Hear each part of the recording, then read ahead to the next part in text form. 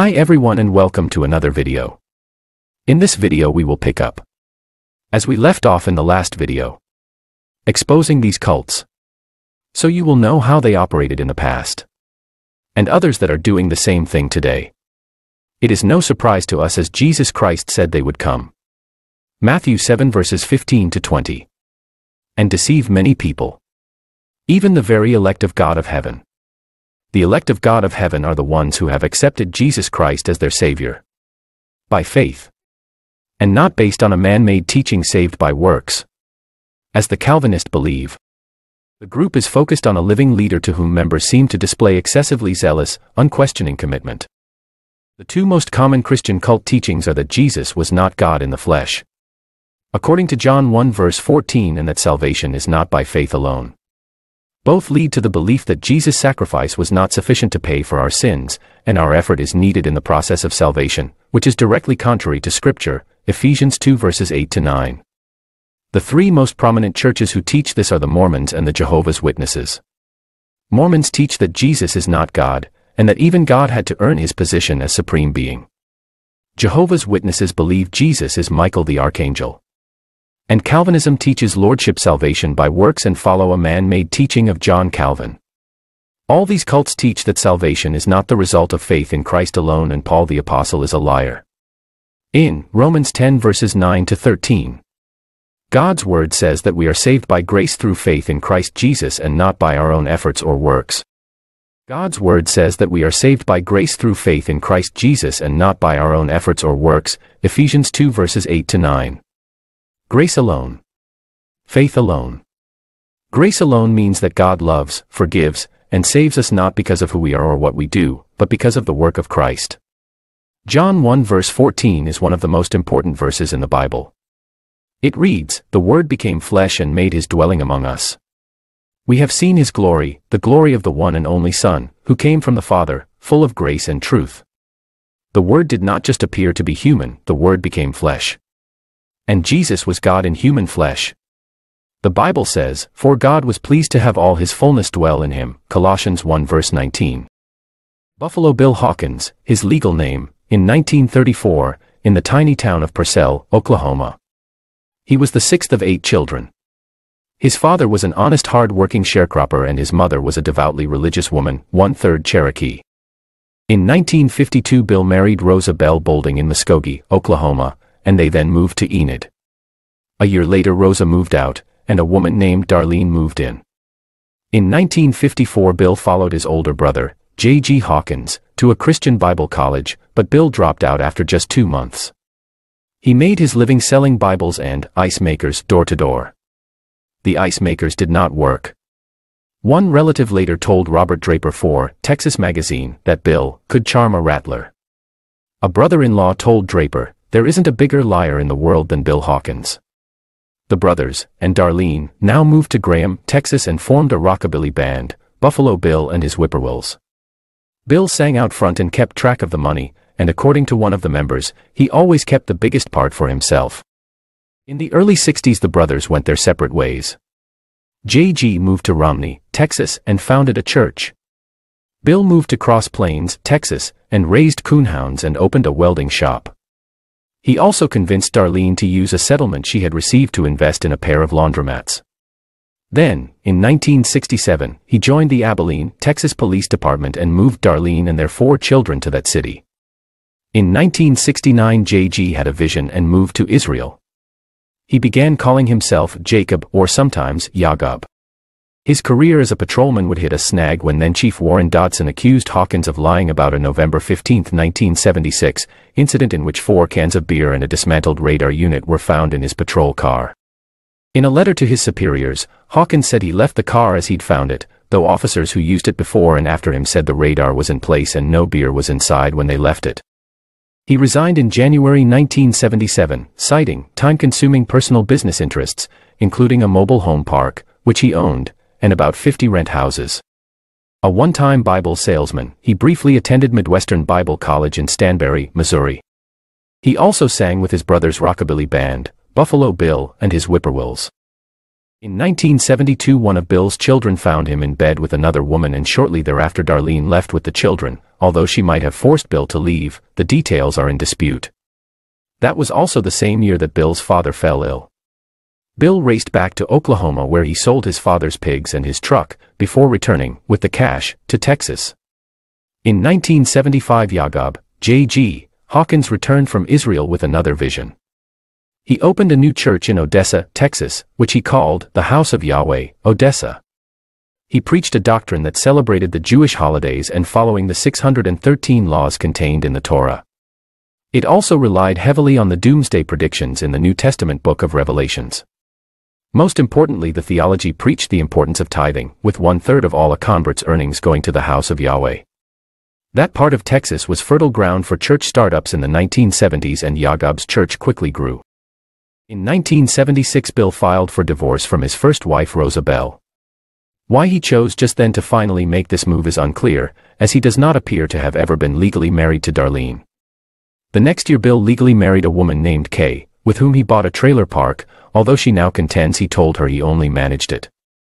Bill resigned from the police department and was ordained as a priest in his brother's church. He also invested in a Dale Carnegie course in public speaking. But the brothers soon fell out over theology.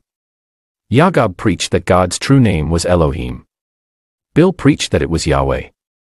In addition, Bill opened his own church in his trailer park, the House of Yahweh, Abilene.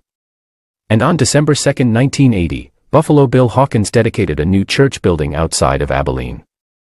And in 1982, Bill legally changed his name to Yisrael, pronounced Yisrael, Hawkins. Bill's church quickly outstripped his brothers in growth. The House, Abilene, built a worldwide following with newsletters, a fancy website, tapes of all Yisrael's pronouncements, and the careful crafting of Yisrael's message by Kay and the support of her son, Justin. And the tithes poured in, including money from ex-members of the white supremacist posse Comitatus.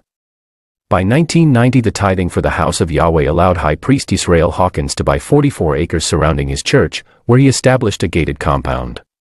The 1 to 200 members who had bought a share of the property, actually it was a lease, were also allowed to buy trailers highly overpriced from a company owned by Yisrael. And after the house began to preach the end of the world was coming in the year 2000, they also began buying overpriced survival supplies in vast quantities, from Life Nutrition Products, a company owned by Yisrael. By this time, converts were divesting themselves of all worldly property and turning it all over to the house. They were also cutting themselves off from all family and friends. The house, by any definition, had now become a cult. In 1991, Yagob J.T. died of cancer. It was reported that at the funeral Yisrael fell on Yagob's coffin and bid him to rise from the grave. Yagob refused. In 1994, Kay confronted Yisrael, Bill, with irrefutable proof that he was sleeping with another woman. He informed her that God had told him in a revelation that all men should practice polygamy. When Kay then filed for divorce from Yisrael, both she and her son Justin were excommunicated from the church and escorted off the property. By 1994, some 300 members of the house had legally changed their names to Yisrael, to make it easier for God to recognize them on the coming doomsday, October 2000. As leader of the House of Yahweh, Hawkins predicted the end times on several occasions. The latest was in 2020. He also said he would never die and that he was the second coming. But cult leader Yisrael Hawkins died on Friday, October 8, 2021. He was 87 years old. And his brother J.G. Hawkins, Yagob, died in 1991. Over the years, many members have fled the cult. In 2012, Kay Hawkins, who divorced Yisrael Hawkins in 1994, who wrote a book about her experience. She had to recover from the manipulation, mind control, and indoctrination. He keeps you in poverty so he can control you, one woman along with her 3 children, in the compound. She worked for $35 a week in a print shop operated by the House of Yahweh and was required, as all members are, to give 3 tithes of 10% each to Hawkins. Those poor people, they are prisoners and they don't even know it, Kay said. Many of those who might want to leave the compound are unable to. They become so financially dependent. Their housing is through Buffalo Bill, their jobs are through Buffalo Bill, and when everything that you have is tied up within a cult, it's hard to get out of the cult. Kay said some of them are afraid to leave. They are advised if they leave the House of Yahweh they are doomed to burn in hell. As you can see how members were forced to live. in this 40-acre compound and the charges that were brought against him. Worshippers must first remove their shoes, and feet and hands are then sprayed with disinfectant before they come in. Men and women are seated on separate sides of an 8-foot wall dividing the sanctuary. Women wear long clothing and veils for modesty, and everyone wears gloves for cleanliness. Nowhere is Hawkins' influence more apparent than in the sect's 1,200-seat warehouse-like sanctuary, where a dozen poster-size pictures of Hawkins adorn the front wall. When you think about all the people around the world this man has influenced and deceived, it just makes you spiritually sick and so angry. And this why most people have fallen out with so many churches, 'cause of people like this false prophet. In 2006 the Texas-based House of Yahweh sect had believers in the village of Kyandora, Kenya, 300 kilometers west of Nairobi. The tie could explain how Malik Obama became linked to Yisrael Hawkins, after the failure of Hawkins' apocalyptic prediction, noted the House of Yahweh leaders were out on bail after being arrested and restricted from inciting fear in the local population. Malik has described Hawkins' group as a partner organization in a posting titled, "Impacting People Everywhere for Meaningful Change," on Barack H. Obama Foundation website. Announcement of Hawkins' Peaceful Solution Character Education Incorporated meeting in Abilene, Texas.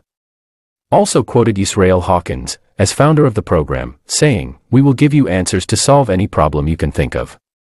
Just show up, and be ready to get your solution." Photograph from a 2013 press release showing Malik Obama with Yisrael Hawkins. Ibid has filed a criminal complaint against Malik Obama with Egyptian Attorney General Hisham Barakat, charging that Obama should be placed on Egypt's terror watch list. Ibid charges Malik was responsible for managing money for the Muslim Brotherhood in Egypt, which is designated by the Egyptian government as a terrorist organization. Also cited is Malik's involvement as an owner and investment advisor for the Sudan-based Islamic Dawah Organization, or IDO, a group Ibid has linked with terrorist activities associated with Sudan President Omar al-Bashir. Born in Kenya on March 15, 1958, Malik Obama was the first child born to Barack Obama Sr. The son of Kezia, Obama Sr.'s first wife, Malik Obama was only 18 months old when Barack Obama Sr. began undergraduate studies at the University of Hawaii in Honolulu.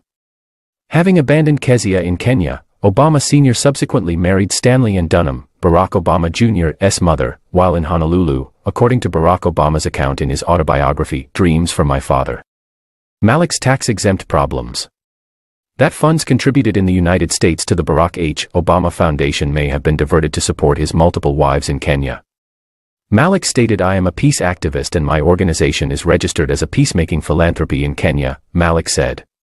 "As head of the Obama clan, I do my part in spreading world peace and human development through the Barack H. Obama Foundation that we established in Kenya." After its founding in 2008, the Barack H. Obama Foundation, operating out of a commercial mail drop in Arlington, Virginia, solicited tax-deductible contributions on the internet, listing addresses and telephone numbers both in the United States and Kenya without disclosing the group lacked tax-exempt status.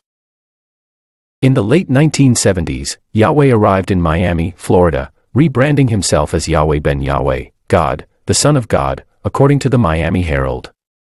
Along with anti-white screeds, heavily influenced by the most extreme of Nation of Islam beliefs, he borrowed ideas from the black Hebrew Israelites, who believe that black people are the true descendants of the ancient Hebrews of the Bible.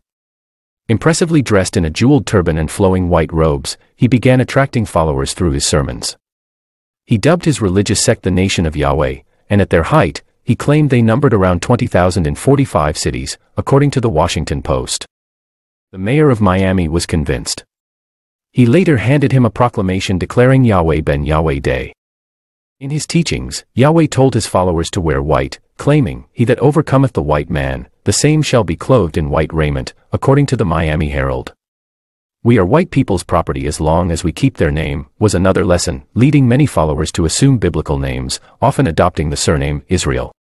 At one point he had every adult male line up in a show of loyalty and drop their pants, and for any who weren't circumcised, the leader circumcised them himself.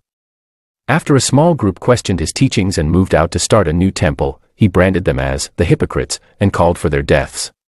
He talked about it. He was giving instruction, former follower Khalil Amani says in the episode. One of those disgruntled members returned to the temple and demanded to speak to the leader. He was beaten with a hammer, Amani says, and his body and decapitated head were found in the Everglades. 2 others who left went to police and pointed a finger at the nation of Yahweh. They were then attacked in their home. 1 died, the other recovered and went into the witness protection program, but no criminal charges were brought. Followers were sent into the streets and ordered to collect $10 a day each and every day, and if they failed, they faced consequences. They were brought into a cafeteria that came to be known as the Room of Understanding. Basically, you're on a concrete floor with a thin layer of carpet, Amani recalls. You were made to kneel down on your knees and keep your back straight for 4 or 5 hours.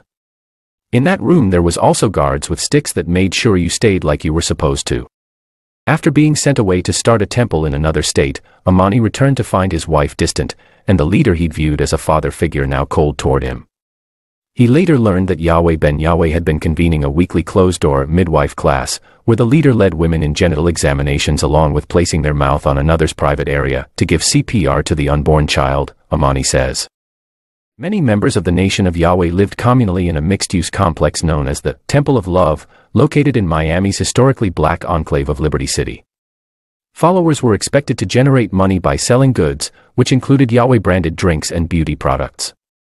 With these proceeds and donations from members, the group invested in real estate holdings, including apartment buildings, hotels, and supermarkets, which were valued at $9 million in 1990, according to the New York Times.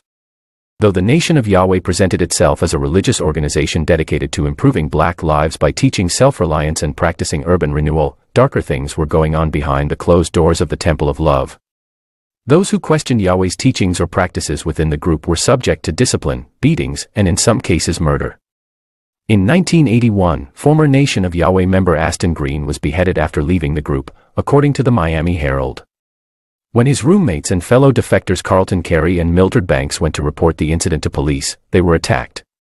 Carey was fatally shot, and Banks was shot and struck with a machete. She survived the attack. In the fall of 1986, a large contingent from the Nation of Yahweh showed up at a rundown apartment building the group had bought in Opelika, Florida. Tenants claimed the Yahwehs, armed with wooden staffs, began to forcibly evicted them. Residents Anthony Brown and Rudolph Broussard publicly resisted, and that evening, they were shot to death outside the apartment building, according to the South Florida Sun-Sentinel. Police arrested former University of California at Berkeley football player and Yahweh follower Robert Rogier, who went by the name Nehariah Israel, and charged him with the murders, according to the New York Times. Rogier would eventually make a deal with prosecutors, accepting a 22-year prison sentence for 4 murders in exchange for becoming their star witness, according to the Los Angeles Times. Rogier claimed within the Nation of Yahweh was a secret group known as the Brotherhood, whom Yahweh referred to as his death angels, according to court documents. They were the group's enforcers and were also encouraged to kill random white people in acts of racial retribution. They would then cut off their victims' ears and then present to Yahweh, who instructed his cult members to kill me a white devil and bring me an ear. In 1992, cult leader Yahweh ben Yahweh, born Hewlin Mitchell Jr., was found guilty in connection with the plotting of 14 murders, 2 attempted murders and a firebombing. While many would describe the Nation of Yahweh founder as a cunning and controlling master manipulator who conned his followers into believing he was the Son of God, Yahweh's daughter still believes he was a virtuous and holy man. Following a 5-month trial, Yahweh and 6 other members of the Nation of Yahweh were found guilty of conspiracy to commit murder, reported the Los Angeles Times. He was sentenced to 18 years in prison and fined $20,000. Yahweh was paroled in September 2001.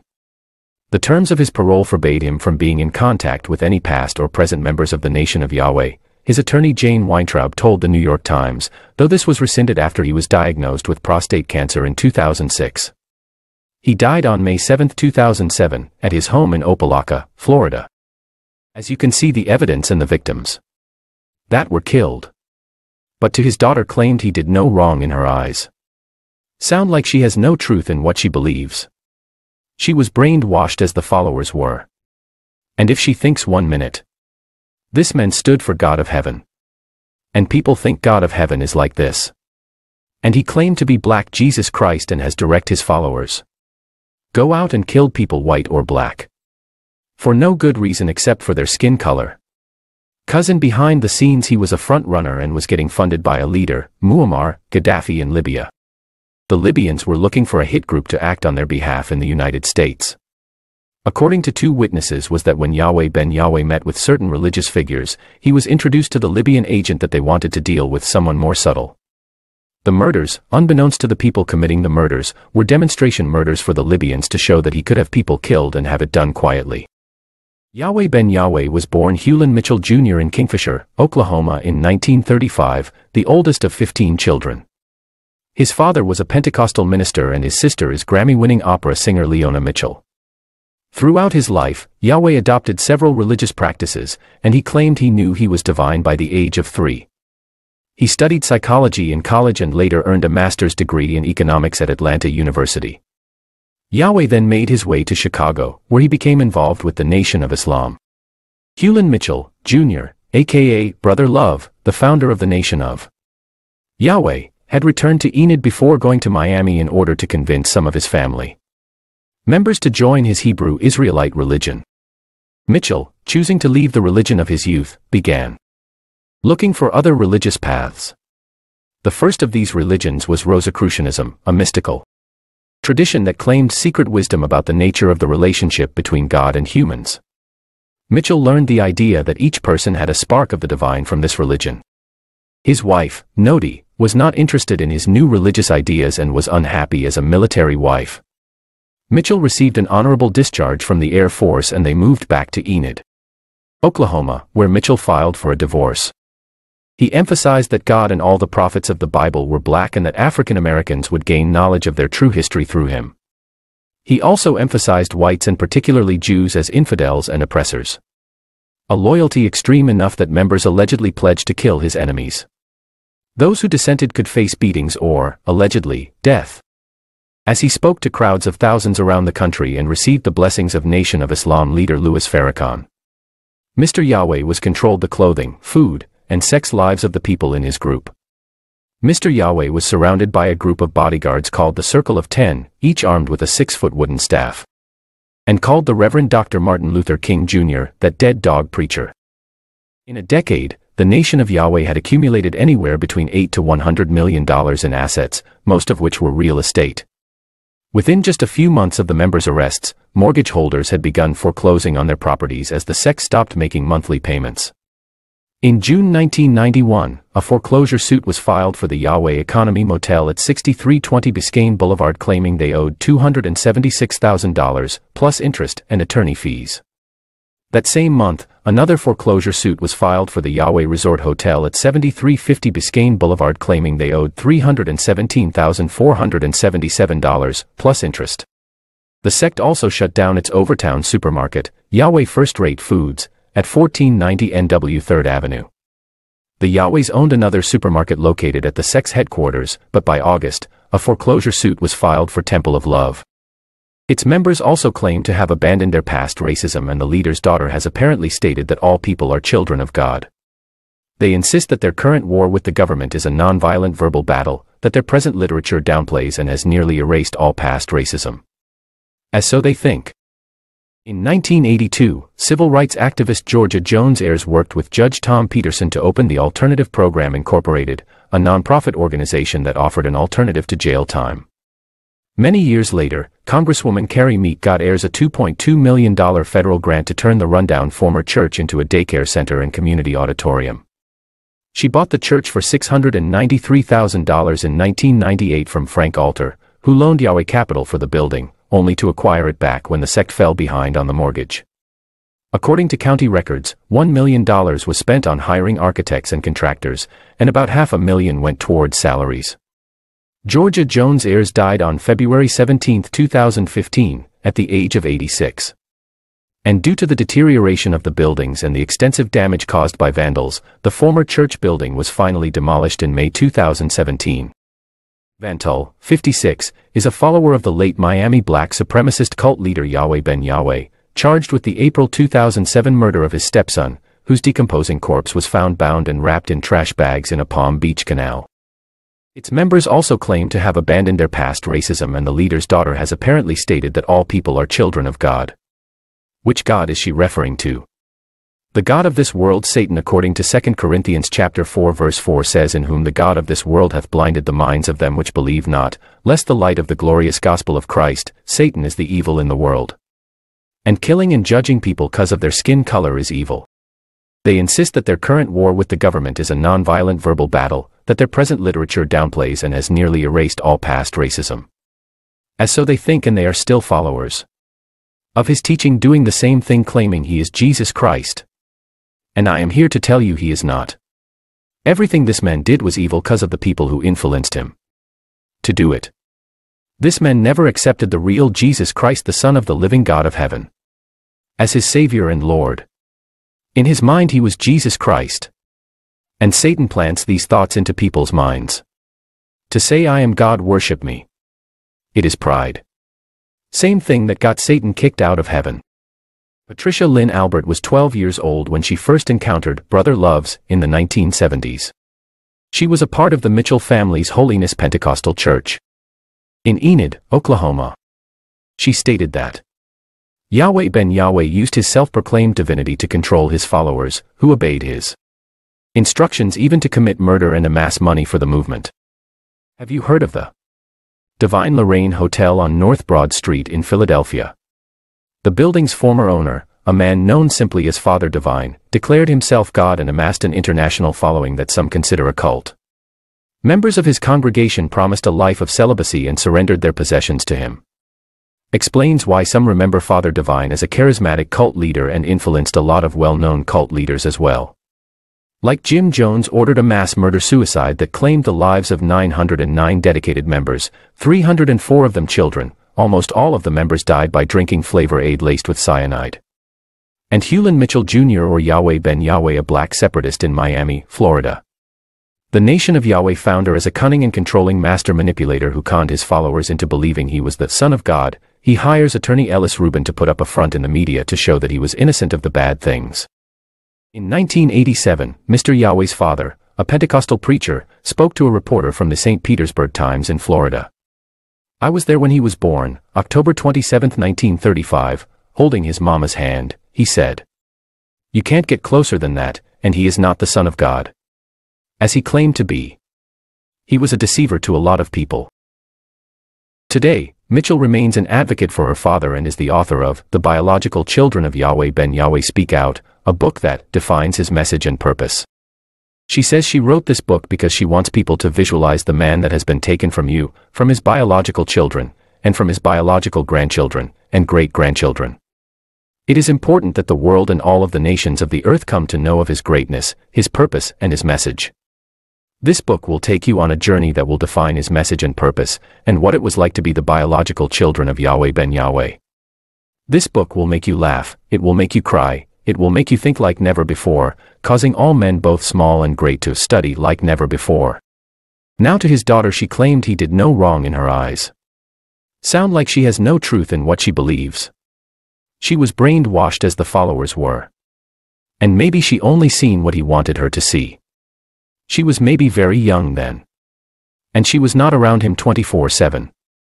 And if she thinks 1 minute, this man stood for God of heaven. And people of the world think God of heaven is like this. And he claimed to be black Jesus Christ and has direct his followers. Go out and kill people white or black. For no good reason except for their skin color. And it looks too much like a ISIS killings. Why would a man need bodyguards around him if he was Jesus Christ? Think about that. She just wants to play on your sympathy. Did you know he knew T.D. Jakes? What does this tell you now? The Libyans were looking for a hit group to act on their behalf in the United States. According to 2 witnesses was that when Yahweh ben Yahweh met with certain religious figures, he was introduced to the Libyan agent that they wanted to deal with someone more subtle. The murders, unbeknownst to the people committing the murders, were demonstration murders for the Libyans to show that he could have people killed and have it done quietly. The young Americans drawn to these new age religious movements think it is biblical by the people who are twisting the scriptures in the Bible, God's word. And God of heaven warned people. If they do such a thing, they will pay for it. But they do not seem to believe that it is true. In Deuteronomy 4 verse 2 it says, Ye shall not add unto the word which I command you, neither shall ye diminish aught from it, that ye may keep the commandments of the Lord your God which I command you. And in Revelation 22 verses 18 to 19 it says, Verse 18, For I testify unto every man that heareth the words of the prophecy of this book, if any man shall add unto these things, God shall add unto him the plagues that are written in this book. Verse 19 says, And if any man shall take away from the words of the book of this prophecy, God shall take away his part out of the book of life, and out of the holy city, and from the things which are written in this book. Thought that Zangwill's vision of a land of opportunity where race, religion, and national origin might have been good. But making people doing something by threatening them or controlling them is not the right way to do anything. Thank you for watching. And we hope you found this video informative and revealed things you did not know before. As doing this videos of these cults and how they deceived people and hurt sweet innocent children. It makes us so heartbroken and so angry in a spiritual way. These people have no heart, that is the bottom line. God of heaven is loving and kind, and these kind of people make it bad for the good ones who love Jesus Christ and want the world to know him and his love. And spread the good news. This is why we do what we do. To change lives and for people to know the truth. And we pray with all our heart that God will keep you and your family safe and bless you. Is our prayer. Take care, and we will be back with another video.